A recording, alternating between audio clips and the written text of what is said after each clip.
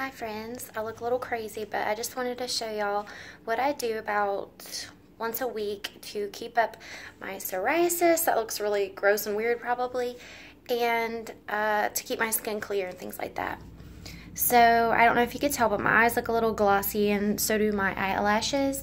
And they're actually really long naturally. I'm lucky, but without mascara you can't really tell because they're pretty like dark blonde. But what I do, and I just started doing this about 2 weeks ago, and I've noticed a huge difference, is I take castor oil and I make sure that it's the organic kind and the cold pressed kind. That does make a difference in terms of quality.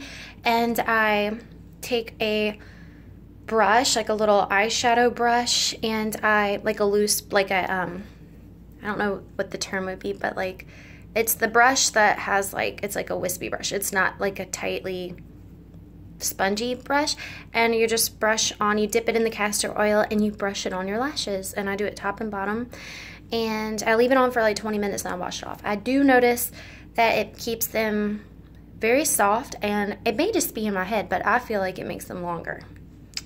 And that's just something that I read online a long time ago. As far as what's on my face, this is not for psoriasis, but it does help keep it clean. But this is more for keeping my skin clear, because even though I'm 29, I still get pimples sometimes. Luckily, they're not like noticeable, but I notice them. So this face mask, I got it from a local natural grocery store, like think of like a co-op type place or Whole Foods, that type of thing. And I've been getting this for years. Lately, the charcoal masks have become like a trend because not many people knew about it. But because of my psoriasis, years ago, I was Googling how to extract all these toxins from my skin and stuff before detoxing became like some big thing.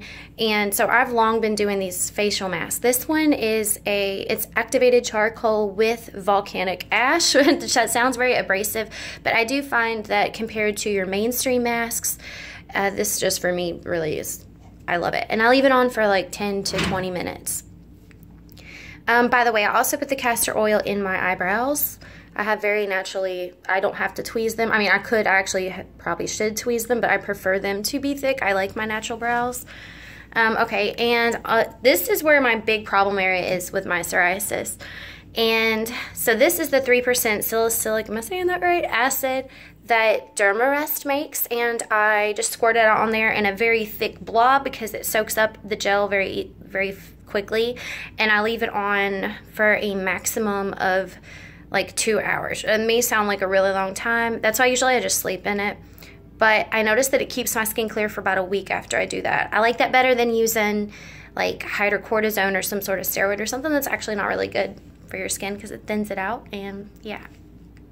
Let's see. And normally when I do this once a week like treatment, I also will put white strips on my teeth, but I've been out for a couple months now. So I actually on eBay ordered this like really high percentage dentist grade whitening stuff that you're like use at your own risk because it's so strong. And after 2 minutes, I could not take it on my teeth anymore. So I have not attempted to do that again. So I just have been, I mean, luckily my teeth are white, but I still prefer to touch up because I drink a lot of coffee and tea, and yeah, although I do use a straw. But yeah, I just wanted to, oh, and on my hair, I have the purple shampoo that my roots have come in terribly, if you cannot tell. I mean, that's a lot of growth. Yeah, really bad. But, oh, and if you see this room, it is a mess. Obviously, I need to clean it. But yeah, I have purple shampoo on my blonde hair because it keeps it very, as you probably already know, very like non-yellow, which I love buttery blonde hair, gold tones. It's just on me because my skin is naturally gold. It's just too much yellow, you know.